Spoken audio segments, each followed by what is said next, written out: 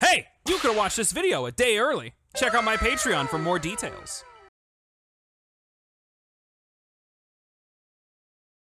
Hello, if you're watching this video, that means that you are interested in switching to Linux. Maybe you heard about it from this new Steam Deck device that's been rumored to come out soon. Maybe you're sick and tired of having Windows or Apple stick their dirty fingers inside all your precious data. Or maybe you're just looking to shake things up, maybe try something new. Whatever the reason may be, you came to the right place. See, the problem I've noticed with a whole lot of Linux videos is that most of the time they take the perspective of a developer or an IT professional or someone who already knows how all of this stuff works. But you and me, we're not like that. We're just simple gamers, and the only things that we want to do are game, consume content, and maybe do a little bit of Twitch streaming, just a little bit. So I'm here to tell you the pros and the cons of switching to Linux from the perspective of a gamer and content creator. First thing you gotta understand about Linux is that it is free and open source. What does that mean? Well, sit tight, I'll tell you. Free and open source essentially means that whatever Linux distribution you decide to run on your computer will be free of any monetary cost. And open source basically means that all the code is available for everyone to gawk at. There are no secrets when it comes to Linux. Now, this whole open source thing might not be entirely interesting to you, but it breeds this community of people who value transparency in their code and making sure that that code and that software is just good and available to anybody who wants it. There are no corporate or monetary gains behind a lot of these projects. Looking at you, Streamlabs. And that transparency and open source nature of Linux also allows for a great deal of privacy. Now you might think to yourself, well, wouldn't all that transparency and openness with its software, wouldn't that actually hurt privacy on the consumer space? Well, here's the thing. If anybody can go and look at your program's code, they'll be able to tell if you're shipping data off to any suspicious locations, like what Microsoft and Apple do all the time. It's much harder to hide that kind of crap when anybody can look at your software and say, hey, this is doing some shady business, let's just not use it.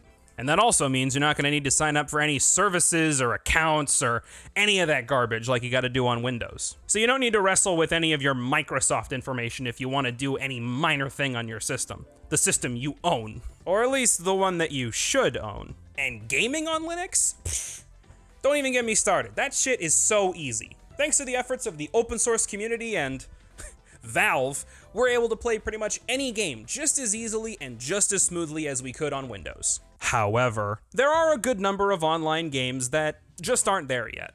And that has nothing to do with the game itself. It has everything to do with the anti-cheat of the game. So games like Apex Legends or PUBG or Valorant, none of those games are gonna work. So if you enjoy those games and you play those a lot, well, I mean, the next downside, and this is coming from personal experience, is that content creation can be a little tougher. Now, there's plenty of free and open source and even enterprise software that's fully available on Linux right now. In fact, if you want a better breakdown of that, you can go check out this video right here, where I talk about all the different pieces of software that I use to make my videos. But I've run into a couple snags that have been a bit annoying. The biggest hurdle that I foresee a lot of you running into is that Adobe software just isn't available, and it probably never will be.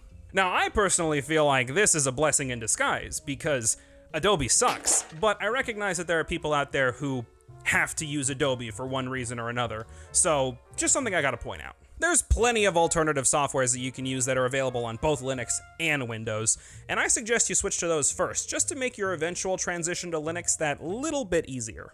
I mean, that's what I did, and this entire channel is run entirely off Linux. And the final downside that we have to talk about here is that honestly, you'll just need to change up how you use your PC. These three operating systems may appear similar on the surface, but if you're trying to do anything relatively high level, like video editing, they're gonna act entirely differently.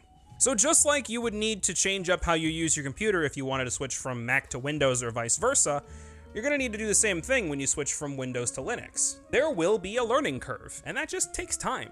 So don't just ditch Windows right away as soon as you switch to Linux. Give yourself a little bit of a buffer. Start experimenting with Linux. Maybe throw it on a spare hard drive or an old laptop you haven't booted up in a few years, or any spare hardware you just happen to have laying around. But if you've watched this entire video and you still think it's worth it, I applaud you. I applaud your tenacity. Because the more people that we have using Linux, the less of a stranglehold Microsoft has on PC gaming in general. I don't like how powerful Microsoft is getting. I don't like how much stuff they own. That's very unnerving to me. So, you know, let's knock them down a couple pegs by switching to Linux.